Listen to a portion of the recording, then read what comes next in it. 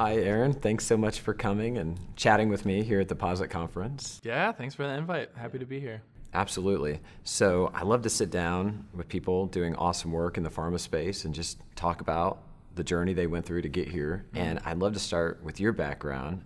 And what was it when you jumped over into the pharma world? Because looking at your profile, you started off at Meyer, I think. I did, yeah. Wow, you did some deep digging, I bet, to find that.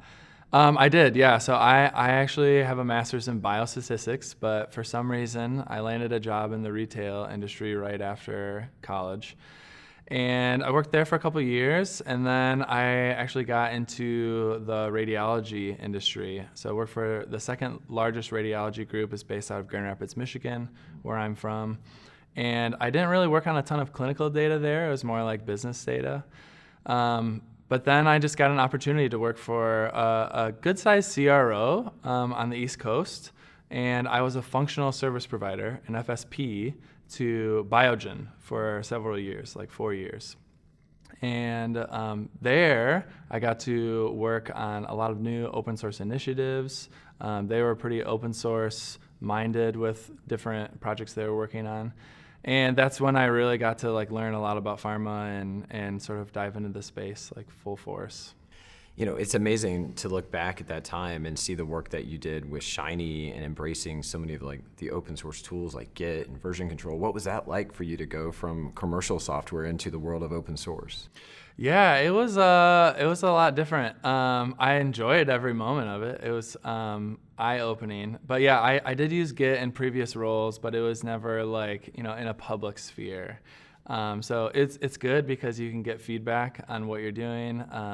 I never got quite the code review that I got working internally on projects, but once you are part of an initiative or a project that's working towards a unified goal with a good dedicated team, then you get all that code review, which is really good to develop you as a programmer and as a individual in this new domain, so in the pharma space. One thing that was really popular when we first did the R in Pharma conference in 2018 was the idea of modularizing Shiny apps. And you did a lot of that work early on. What was that like? Yeah, actually, yeah. So we did, and honestly, that was a big proponent of Maya. She was the leader in that space. She was like, hey, there's this new thing coming out called Shiny Modules. Or, hey, there's this new package coming out called Golem. And she's like, I think we should do these things. Because she knew the people that were working on them, and she's like, this is going to be the future of Shiny development. And so from there, yeah, we just started learning kind of from square one. So before the Mastering Shiny book was out, we were trying to figure out how do you do these things. And it worked out well, I think. Yeah. And to bridge that into community initiatives that have been such a big part of people that you've worked with, like Nate and Bob, and what bridged you into supporting some of the public groups like the R Validation Hub? Yeah, it was really probably just quality support from my manager, so Bob Engel, like you mentioned. Shout out to Bob for encouraging us to go work on those initiatives. So he would tell us during work hours, so not in our free time, but during work hours, after you're done with your other project work, go and support any open source initiative that you want. So he gave us total freedom to go and choose something. And so there were some other folks working with the R Validation Hub within our organization. So I said, well, what else do they have going on? And so I found the risk assessment application, which is a Shiny app that helps sort of extend the functionality of the riskmetric package, which we could talk about in a little bit.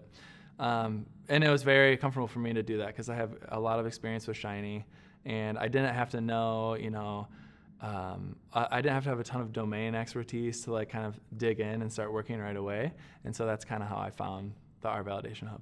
And I feel like the R Validation Hub has been so critical in the adoption of open source in the drug development space for helping to establish understandings around validation and this risk-based approach. For people watching, why don't you give a little bit of background around the R Validation Hub and the work that they've done?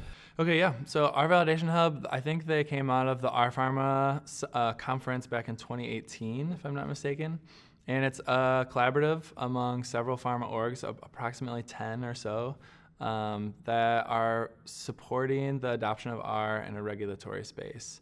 Oftentimes they are including the FDA in what they're doing so that they're getting good quality feedback from some sort of regulatory agency. And a lot of organizations sort of subscribe to our content. And I would say the primary driver, at least early on, was our white paper that we published. And so the white paper basically says that every organization is going to have a different definition of what validation means, and they're going to have different risk tolerances towards what is considered, a quality piece of software or a not quality piece of software. So in that vein, our validation hub says that, hey, there's certain quality metrics that we can all sort of define and not necessarily agree upon, like which ones are more important to you. But we can use these to sort of define our own level of risk, and then from there, you can use that as evidence to document, that your software that you're using for your clinical trial analysis is reliable. And I think one thing that's so awesome is that the R Validation Hub generated this white paper that helps provide general information around this risk-based approach, but then the organization took it a step farther and created tools that helps organization implement that white paper. So the riskmetric package, the risk assessment app that you work on. So tell people about those two. Yeah, I would say so. Cornerstone to the white paper is definitely the riskmetric package. So it essentially is an R package that helps you evaluate other R packages, like software quality based off of certain domains. So like the package maintenance sort of domain, the community engagement, and then also like the rigor of testing that's performed. So to give an example, I think that for testing, there's metrics that the package will define, such as code coverage. So that's a big one especially for a lot of regulatory environments, is they want to make sure that the software that you're using has been tested really well and that the security is top notch. So riskmetric will allow you to do that. It'll also tell you how many downloads does this package have per year? Is it really popular? Does it have reverse dependencies? So are other packages depending on this package? And then software maintenance best practices are stuff like, does it have good documentation? Is there a website? Is there vignettes that describe how to use the code? And I feel like that package helps provide the metrics, and then to help provide some reporting and clarity to IT and people throughout the organization, you created a Shiny app that exposes some of this information. And so organizations can say, these are the packages that we've included, and these are the things that we want information about. And what's it been like to maintain and support that package? Yeah. So it's been a long-going effort. There's been tons of contributors over the years that have been sort of building these tools up. I should mention that from the get-go. So I came in when the app was already created, and I've just, as an individual contributor, starting to knock out some GitHub issues. But the app has been really helpful for organizations to implement that risk-based approach within their organization. So there's for the Shiny app, there's ways you can configure it to align with your organization's goals. And then, like you said, print out a beautiful PDF report that you can deliver to your person who governs your GXP environment within your organization to say, hey, look, I did my due diligence. I went and I assessed this package. I think it will or will not be a good candidate for our GXP environment to do whatever intended analysis that you're seeking to do. And I feel like communicating with quality teams and QA is such an important initiative, and getting information to them about these packages and tools is a really awesome thing that your team is working on. Yeah, definitely. You talked a little bit about the issues that you solved on GitHub for the app. I just think that's such a cool way to bridge into open source, and I feel like I hear that so often. And what was that experience like for you? Yeah. So at any time in history, there's been a plethora of GitHub issues open on our repo or the riskmetric repo. I actually looked earlier today, and there's about 70 open issues, so there's no shortage. And some of them are, great for, novice contributors, and some of them are a little bit more detailed, a little bit more complex. And so there's really something for everyone. But that's how you get started. So you start picking off, one or two, and you say, I think I can manage this. And that's how you learn the code base of the project. Like, it can be slow and painful, and sometimes you need to reach out to some of your co-contributors to say, like, hey, how is this module working, or where are these inputs coming from, or there's a database in the back end, so like where's the database schema that's defining the structure. So then that's really your sort of first step into like a project like that. And we try to hold people's hands as much as we can for new contributors. We do a lot of onboarding for them. And I feel like this contribution has really paid off. You won the Best App at the Shiny Conference last year. Yeah, in 2023, we won Best App as voted on by the attendees of the conference. There's even a prize attached to that. That's fantastic.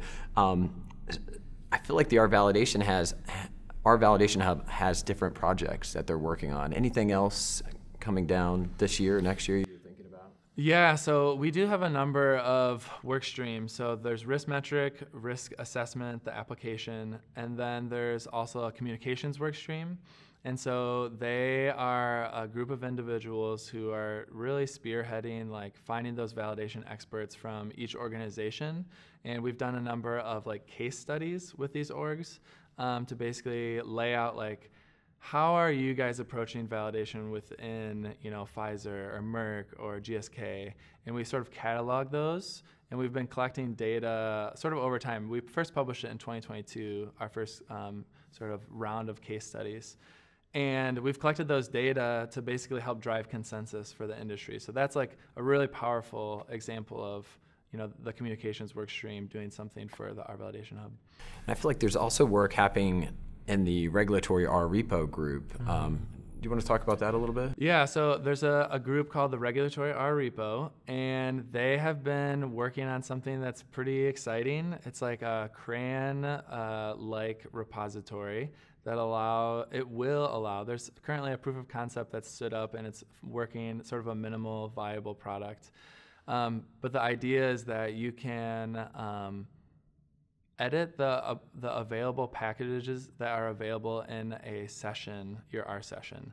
So for example, if you want to go and only use packages that subscribe to a certain quality metric, like it could be testing coverage greater than 60% or has over 1,000 downloads per month. So you can actually filter those packages out using this CRAN-like repository, and those are the only packages available for your R session. Oh, that's fantastic. You're here at PositConf. What's the talk are you looking forward to, or have you seen so far? Honestly, I really enjoyed the R Pharma Summit. So the summit was great, and it was my first time doing anything in person with R Pharma. I've always attended the virtual conference, but the in-person portion was great, not only because I got to see everyone's faces, but in addition, I noticed how instead of just hearing talks from people who have solutions for things, we spent a great deal of time spending time on known issues or known topics of discussion that don't have solutions yet. And so it was fun to get into small groups and sort of brainstorm like, hey, how can we make some progress towards this goal over the next 6 months to a year? And hearing some solutions and creating some light action items to sort of start making progress that direction. And just like always, validation is a popular topic at the R and Pharma events.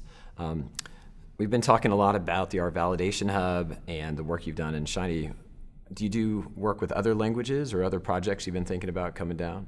Honestly, no. I'm mostly an R programmer through and through. Although we do, at the R Validation Hub, we do have our ears and eyes open to working with other open source languages in the future. But me personally, I've just been primarily R.